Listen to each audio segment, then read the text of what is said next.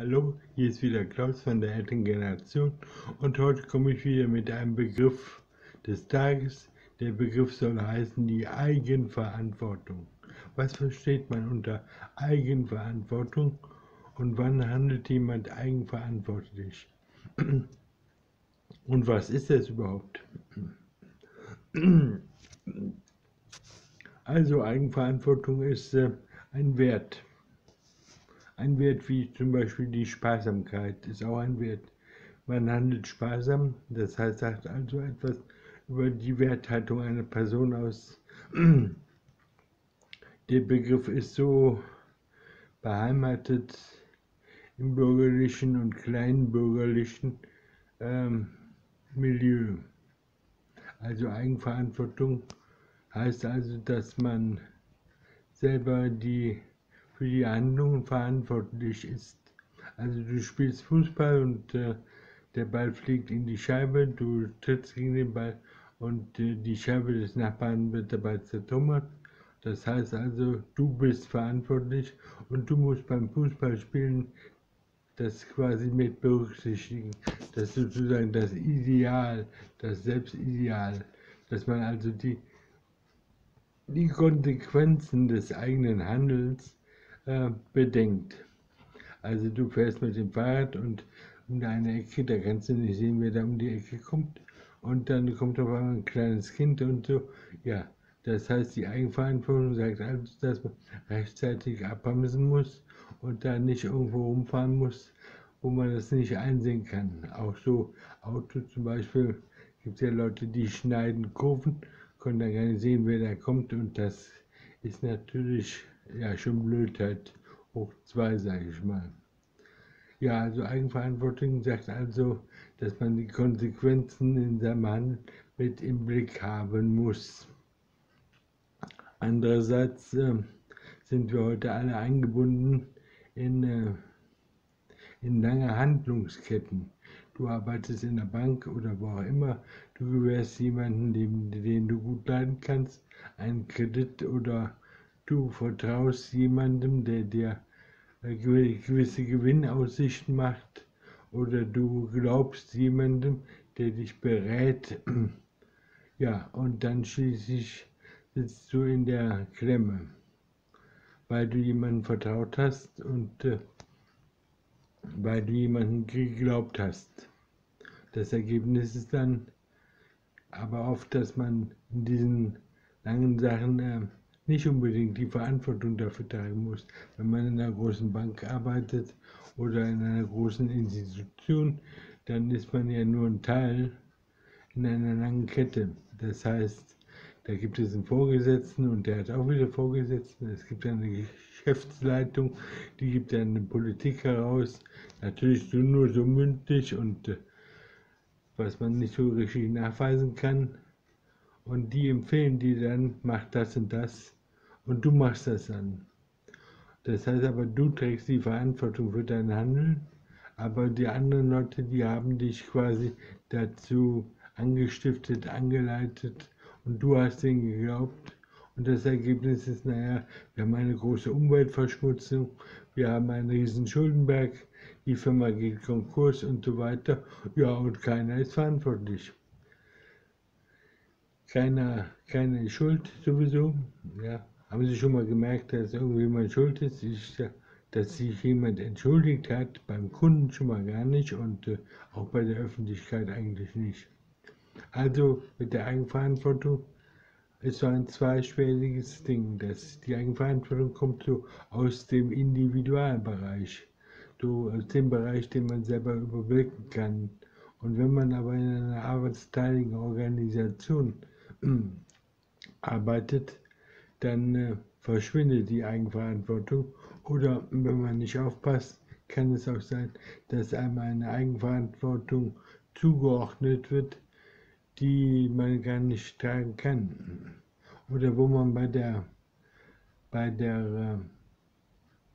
Ausführung gar nicht sich so bewusst war, dass man da jetzt einen riesen Schaden machen kann. Da gibt es ja so Leute, die sitzen dann irgendwo in Asien, die bekommen für ihre Bank dann eine Vollmacht, um da Sachen zu kaufen, zu spekulieren und so. Ja, und plötzlich steht ein Riesenschaden da. Ein Schaden, der die Bank in Konkurs treibt, die zur Entlassung führt und so weiter. Oder manchmal ganze Staaten ruinieren. Ja, und dann sagt er, ja, ich war nicht dafür verantwortlich oder ich habe hier nur das getan, was meine Geschäftsführung wollte. Die Geschäftsführung wollte Gewinne haben und die haben mir das und das versprochen. Ja, und dann habe ich das versucht umzusetzen und das hat dann nicht geklappt. Oder man hat mir empfohlen, mehr Risiko zu gehen, mehr auf das Risiko zu setzen. Ja, und das klappte dann nicht. Also das heißt, in der expansiven Moderne, im expansiven Turbokapitalismus hat das so seine Tücken mit der Eigenverantwortung. Da wird die Verantwortung oft delegiert und sozialisiert. Das heißt, die Gewinne werden privatisiert, wenn man so schön sagt, und dann die Verluste, die entstehen, auch Umweltverluste, Verschmutzungen, Explosionen, oder auch Ressourcenverschwendungen und so, Vergiftungen der Umwelt, das wird irgendwie unter den Teppich gekehrt, das wird irgendwie nicht dem Einzelnen, der jetzt dafür gehandelt hat, zugemessen. Oftmals kann man den Einzelnen noch gar nicht mal ausmachen. Wer ist jetzt schuld? Wer hat jetzt da das Giftfass wo entsorgt und warum? Der Fahrer oder wen auch immer und die Firma oder die Politik oder der Zwischenhändler, der Subhändler oder der Subhändler oder wer. Das ist also dann manchmal sehr schwer, das überhaupt ausfindig zu machen und lange Prozesse werden dann geführt, um dann irgendeinen Schuldigen herauszufinden, der nachher irgendein Bahnunglück oder was auch immer da verursacht hat. Oder ein Flugzeugabsturz oder Sie erinnern sich vielleicht auch an die Flugzeugabstürze. Die werden da relativ genau analysiert und aufgeklärt und da gibt es auch eine gewisse Transparenz. Ja, also so viel mal zur Eigenverantwortung. Eigenverantwortung also heißt, ich kann nur das verantworten, was ich selber überblicke, wo ich selber den Durchblick habe und wo ich dann bereit sein muss, sein will, die Folgen, die Konsequenzen dafür auch zu übernehmen. Und wie gesagt, wir leben in einer Kultur, in der das sozusagen den Bach runtergeht, dass jemand persönlich die Konsequenzen für sein Handeln auf sich nimmt und dann zurücktritt aus seinem Amt oder einfach sagt, ja, sich entschuldigt oder gar nichts. Das ist also nicht die Kultur, die uns vorgelebt wird, aber das ist eine Kultur, die sozusagen im individuellen Bereich beheimatet ist, auch im Kinder- und Jugendbereich. Und man hat gerade jetzt auch wieder gesehen, wie das mit dem CO2 ist und mit der Umwelt und so.